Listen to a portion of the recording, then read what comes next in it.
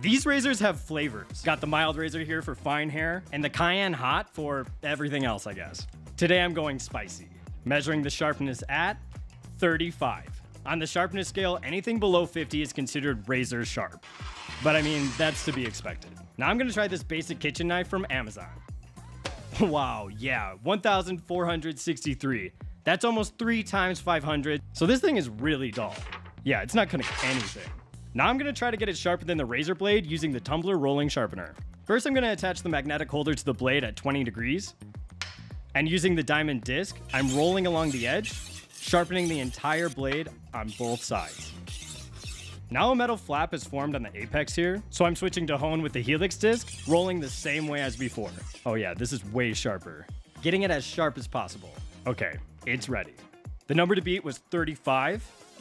47. I didn't technically beat the Cayenne Hot Razor this time, but 47 is below 50, so it's now considered razor sharp.